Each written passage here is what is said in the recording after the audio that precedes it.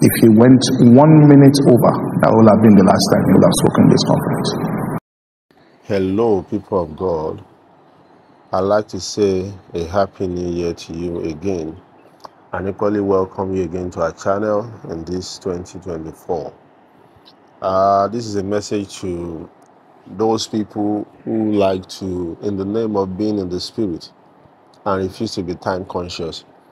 I want to believe that we must have heard about the program called wofbec, which is a yearly program put together by Pastor Poju Oyemade. In this just concluded wofbec, we had a few ministers on the program, such as Apostle Joshua, Apostle Arome Osayi, even Apostle Arome also had a slot. Many persons were there. Pastor Jerry Eze, many persons were there to minister. And when Apostle Arome Osayi was to come up, Pastor Poju made a profound statement. So he was trying to address the fact that some persons do not keep to time. You put the time before them, you tell them you have to use 20 minutes, and they're struggling to, finish what they have been given to do within that time. This is a very, very bad habit. And even as a person, I watch out for the type of church that I worship. If a church do not regard people's time, they just do as the Spirit leads. They have a starting time, there's no time for closing. I'm very scared to enter such a church, because I know when I get there, but I do not know where I'm going to live. And people that are suitable for such churches are persons who do not have, program, schedules, what to do. Things tied to a particular time. So I enter the church, and I do not know when I'm coming out. Personally, I will not go to such church. And this is one beautiful thing you will find in Winners Chapel. You could tell when the service starts, and you could tell when the service is ending. You could tell the praise and worship is for 5 minutes. You could tell testimony session is for 5 minutes. You could tell the word is going to take 45 minutes or 30 minutes.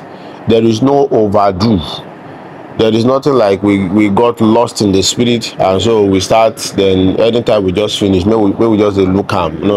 It is not that way. So I regard churches that regard people's time.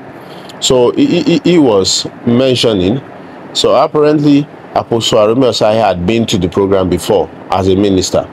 So Pastor Poju was saying that the first time he came, that was actually observing him. And he said one of the things he observed about Apostle Arome Osayi was that no matter the type of point that he's making at the moment, he's also looking at time.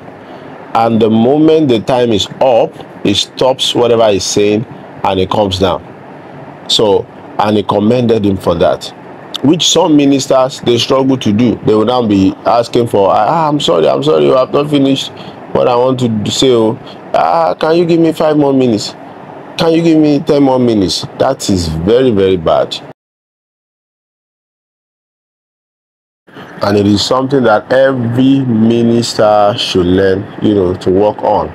Then Pastor Poju also mentioned a situation where Joyce Meyer invited somebody to our church and equally put the timer there and was watching the person minister and checking if the person was going to keep to time.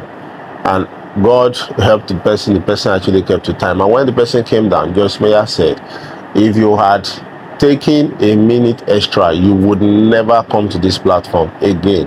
So some persons are invited, they make a mess of the time, and they never call them again. They begin to wonder, what can I do? My village people don't follow me reach here again. So please respect people's time. There's a lot, to learn from that. They give you something to do, a time has been tied to it.